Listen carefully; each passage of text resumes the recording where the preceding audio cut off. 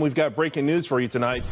Pentagon officials tell Fox News they cannot confirm an AP story that the U.S. has concluded Russia knew in advance of Syria's heinous chemical weapons attack last week, which prompted President Trump to order those Tomahawk missile strikes in that Syrian air base. Meanwhile, Russia and Iran have issued a joint statement, in fact, yesterday declaring, quote, the United States crossed red lines by attacking Syria. From now on, we will respond to anyone, including America, if it attacks Syria and crosses the red lines without taking into consideration any reaction and consequences, end quote. Secretary of State Rex Tillerson heads to Moscow tomorrow amid confusion over the current goals for the administration with respect to Syria, ISIS, and Assad. Roll tape. The Trump doctrine is something that he articulated throughout the campaign, which is that America's first. We're going to make sure that our national interests are protected, that we do what we can to make sure that our interests, both economically and national security, are at the forefront, and we're not just going to become the world's policeman running around the country, running around the world. Here to discuss Michael Pregent, Deroy Murdock, and Emily Jashinsky. Emily, let me start with you because a lot of Trump faithful were very upset by the strike. In fact, I was shocked at the sort of pushback that he had from some folks who have been on the so-called Trump train from the very beginning. And it looked like Sean Spicer went out of his way to reassure everyone we're not going to be the world's policeman. But at the same token, it feels like the president is saying, hey, if things ever get as bad as that we saw in Syria, we will step up to the plate. Right, and that's why it's confusing, is because what it looks like is that the Trump administration used this strike really, and they've said this in their own words, to send a message to the world, to send a message to Bashar Assad that the United States, is trying to regain and regain that torch of moral leadership in the world. So now we have to ask, was this, purely to send a message, or is this an indication that we will be continuing to intervene in the future? That's why that's what we don't have answers to right now, and that's what people are sort of, confused by, is that's what we really need to know. Is there more military intervention in the future in Syria? That's the question. Well, Mike, we know that the administration, obviously, I think there's a 57% approval rating on this. So outside of the infighting amongst GOP, the new GOP and the old GOP and the neocons, it feels like that this was a strike that needed to be done in a sense that America becomes sort of effectless, voiceless, or no one took us seriously. No matter what anyone thinks, at some point, everyone around the world had to go back to the drawing board.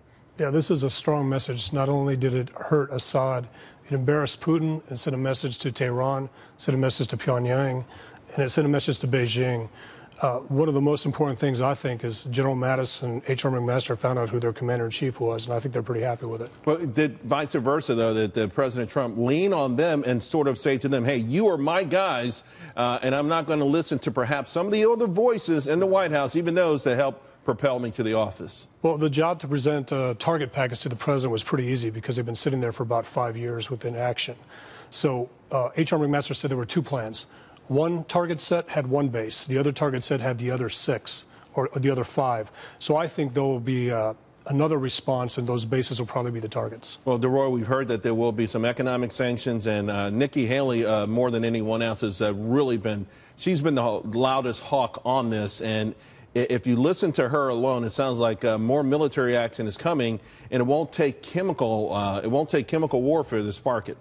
Well, I think we certainly needed to send the message that we couldn't allow chemical weapons attacks to become the new normal, which is what they really were under Obama. If they continued under this president as well, people would get the sense, well, you can use chemical weapons and you're not going to have any consequences. I think we show there are consequences. And the question is, what happens after this? Do we leave Assad in? Do we remove him? And that gets very, very debatable and very muddled. I mean, we've had situations where you basically knock out, if you will, the Mussolini, and in comes the next person who's the Hitler. We've had that kind of situation in other nations where Assad is not at all palatable. Sure, in the aftermath of the so-called Arab Spring and the uprising, right. We've seen that happen again. History repeats. Gaddafi left. The next people to come in aren't terribly palatable. But by the same token, Emily, it seems to me, again, listening to Sean Spicer and then all the Sunday talk shows, that perhaps the administration is going to go after Assad. It's just that he may not be the #1 target. First and foremost, obviously, is neutralizing and eradicating ISIS. And then it feels like, particularly if we can get the help of Russia, moving out Assad and letting the people, all the people of Syria, have a voice here. Is that plausible?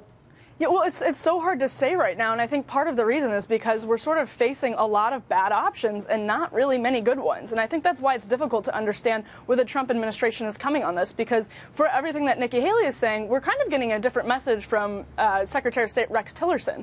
And so it's almost as though they actually do have these policy disagreements that they haven't resolved internally, and we're seeing them kind of play out in the media. And I think that's what happens. I mean, obviously you don't want to create a vacuum in Syria, and that's what sort of the foreign policy establishment is cautioning about. We're facing some really difficult options, none of which is particularly good. And so I think the administration is struggling with that right now. Well, Michael, immediately after the strikes on warplanes did take off from that very base. Now, I know Senator McCain said we should have cratered the runway. By the same token, Sean Spicer said that was more of a gimmick. You had a couple planes on the side that were already gassed up. The airfield is ineffective. Let's face it, we could have done more damage. We determined how much damage we wanted to do. And the big question is today, even though our nemesis, and some of the more belligerent actors of the world obviously had to sit up and take notice, do you think it's enough for any of them to change course? Well, I think what we actually need to do is ground Assad's air force so that Russia's left the only air power supporting Iranian proxies on the ground.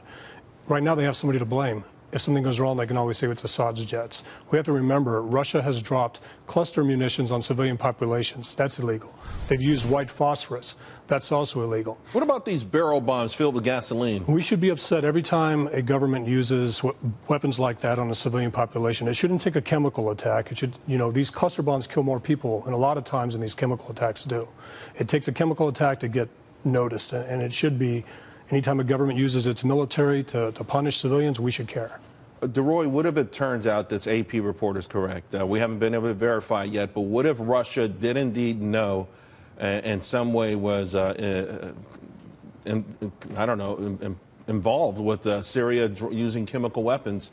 Does that change the narrative at all? Well, if they were aware, certainly does. If they're complicit, even more so. I mean, it's just going to create even more tension between us and Russia. I think what's really funny is just 2 weeks ago we're talking about how Donald Trump was a puppet of Putin, and now it seems like the tensions are mounting, and whatever friendship supposedly existed there. The bromance is out the window. Yeah, the bromance is gone. That seems to evaporated suddenly. Well, isn't this in a way kind of good, though? We kind of know that Vladimir Putin has these sort of grand ambitions, and it might be a sort of a blessing in disguise to nip them in the bud sooner rather than later. For Donald Trump to see that, despite the fact that he extended an olive branch throughout the campaigning season, that this is a guy who's going to ignore it, and we need to take the right measures. Yeah, I think this overall action a couple of days ago sends a much better message than what we saw, especially towards the end of the Obama administration. We actually saw U.S. sailors being stopped in the Persian Gulf by the Iranian Navy, and on their knees, literally with their hands behind their heads. It was an incredible message and image of American weakness, and I think this helps to reverse that,